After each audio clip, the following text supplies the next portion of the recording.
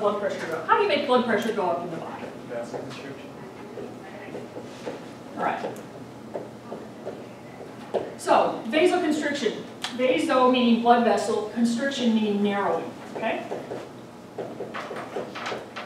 Now, in the sympathetic nervous system, you have vasoconstriction of most of the blood vessels with which receptor?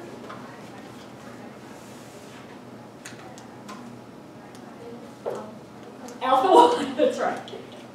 So that's vasoconstriction of most of the blood vessels, right? So that's why you turn pale when you are scared, because you don't need blood supply to your earlobes and your forehead when you're trying to run away from a bear. So you don't need those blood vessels to be open, so they constrict so that other blood vessels can expand and move oxygen around your body. All right, so that's one way to increase blood pressure.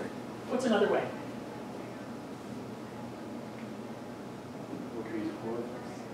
Increase fluids. I'm going to put that down here. Increase fluids. And actually, the sympathetic nervous system does that by beta-1 receptors in the kidney. And we're going to get into that when we do the cardiovascular section, so don't worry about that too much. But there's another really important one. Okay, so remember that blood pressure is, it's like the water pressure in your house. So the water's being pumped around your house. What if you turn up the pump? Does that make the pressure, does that make the water pressure coming out of your shower head stronger, right?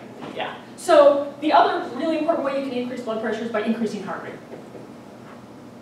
So these are really the three main ways your body increases blood pressure. And what is? Beta-1. Beta-1, yes. And by the way, my mnemonic for remember beta-1 is that beta kind of looks like a heart, and you only have one heart. You have two lungs, one heart. That's my mnemonic, you can use whatever.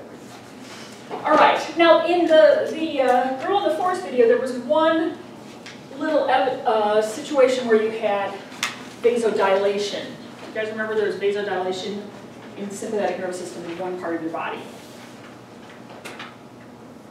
The legs. The legs, right. So that is beta-2. That's like a weird thing. What's our dilate?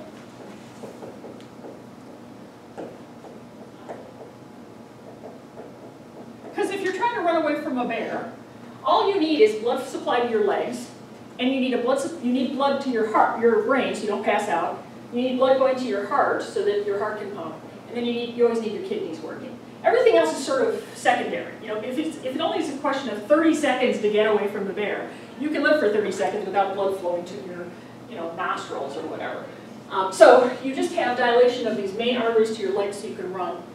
But these are otherwise, that's a very strange sort of weird sympathetic nervous system thing.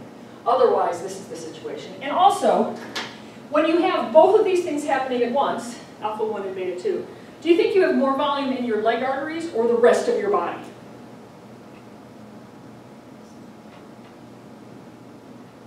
Everywhere. Yeah, the rest of your body has way more blood in it than just the blood, your arteries. So when you have the sympathetic nervous system going,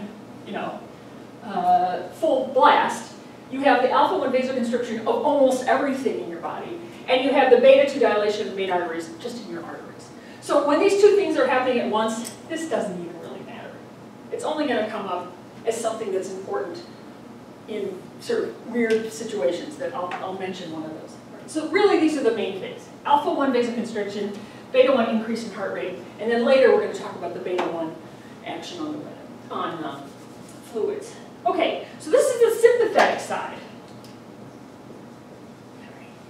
Now, the parasympathetic side, right? Parasympathetic, that's the rest and relaxation, sitting on the beach, sipping a cool drink, reading a book. There's really only one way the parasympathetic nervous system in your natural body reduces blood pressure, and that's by reducing heart rate. And that's done through a special nerve, the cranial nerve 10, which is the vagus nerve.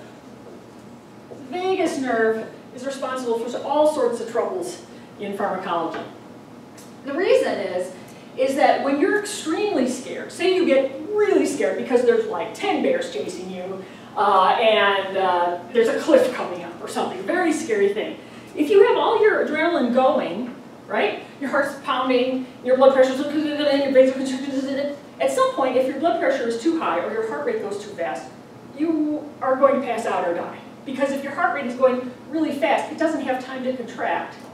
So it's just, so you're not really getting blood going around. And if your blood pressure gets too high, and you happen to be born with a little aneurysm in your brain, you'll blow a vessel and die in a stroke. So the vagus nerve is like the safety valve.